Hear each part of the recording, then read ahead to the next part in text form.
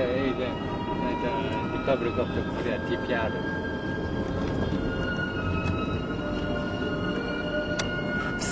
I'm so bad at zooming in.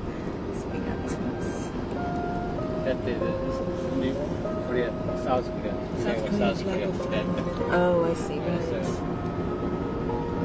And then we cross right there. That's right. Like 4 kilometers is the non-demilitarized zone. Yeah. So many animals live in there, and birds and. Yes.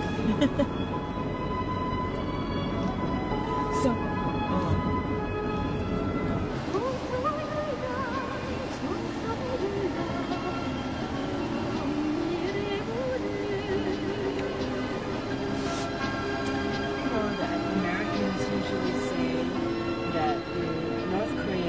Started the war.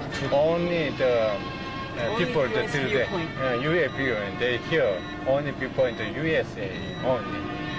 Our voice cannot be heard. Heard. So that is a problem. USA is too big, too powerful.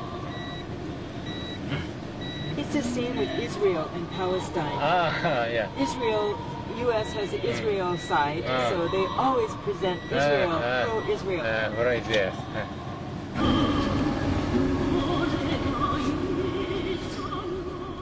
Like most of his fans, when I first read the book and embraced the central character, Sal Paradise, I projected onto Kerouac and his book a romanticized notion that the book was an irreverent search for lost authenticity, an affirmation of being carefree and liberated from the confines of quotidian habits, with a thirst for spontaneous exploration of the unknown and new revelations about being in the moment, in a place.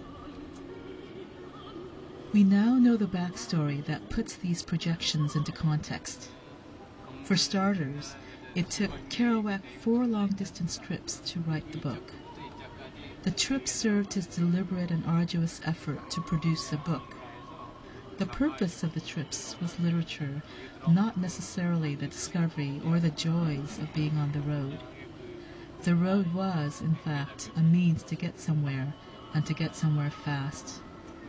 We also know that in the last decade of his life, Kerouac withdrew into a bitter, confined existence with his mother, tortured, death-obsessed alcoholic.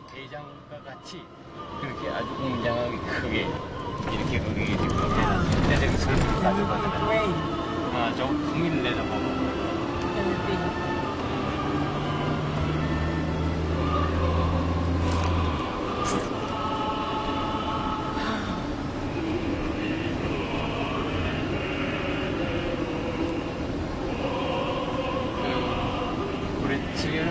북에서부터 가까이 근처까지 이렇게 동쪽 마을과 주택이 있고 여기서 그 농사를 짓고 있지만 저쪽 마을도 없고 농사도 짓지 않고 그저 시간 풀가. A swimming pool, isn't it? It looks just like the swimming pool that I used to. It's a pretty big one. Look at that. With big slides. Is that a slide? Yeah. How do I return to North Korea? How do I look at these images now? How do I make sense of the experience now? We were 3 female academics from California. As we were driven in a new Nissan van around Pyongyang to the DMZ and back by way of Kaesong on the bumpy roads, the blurred images of the many people we passed on the streets are suggestive of the frustrating sense of disconnect that I felt with the place and the people. The only citizens we were allowed to know somewhat were those who were assigned to us, our minders. We spent most of our 10 days with them with the full understanding that we'd never be in contact again. In fact, my memory of them now is not that much better than that of the blurred figures on the road. There will be nobody there but us, and you know how those places in South Korea are so crowded that, like more like the places in China. Just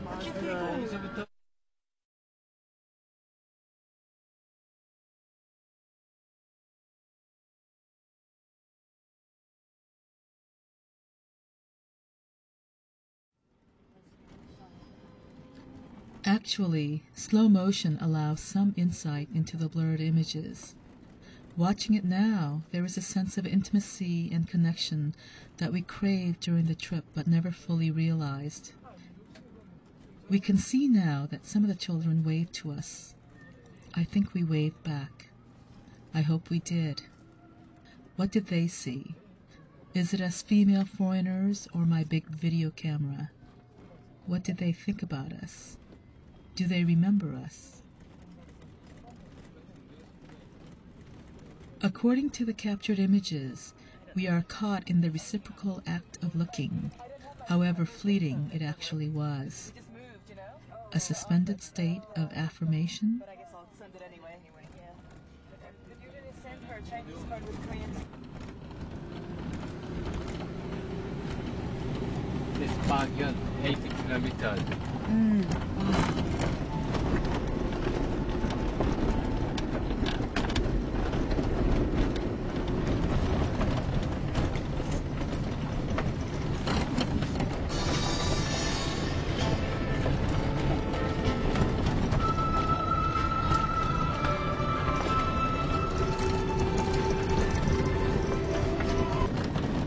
Is this the beginning of romance and myth-making? For instance, when I felt a sudden burst of sun rays, was I basking and lingering in the warmth of the glow that lasted a mere sliver of time, all the while forgetting that the sunbursts were also momentarily blinding?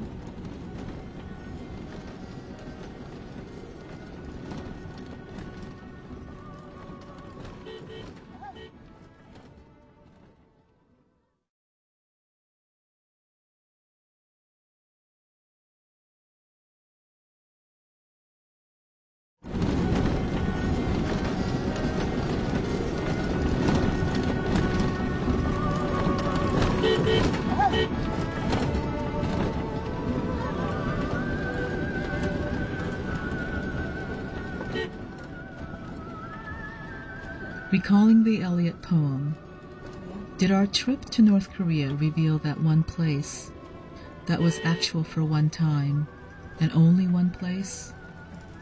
Even then, that place and time did not seem its own. Perhaps the places we visited were claimed by too much history, too much backstory. Perhaps it's not just the travelers who are restless and transitory. Places are too.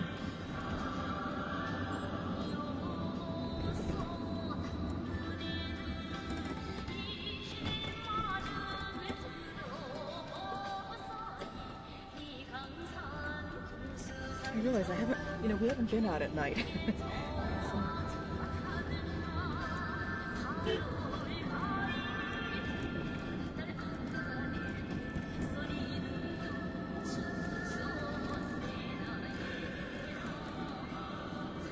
After a long day on the road, nightfall seems abrupt.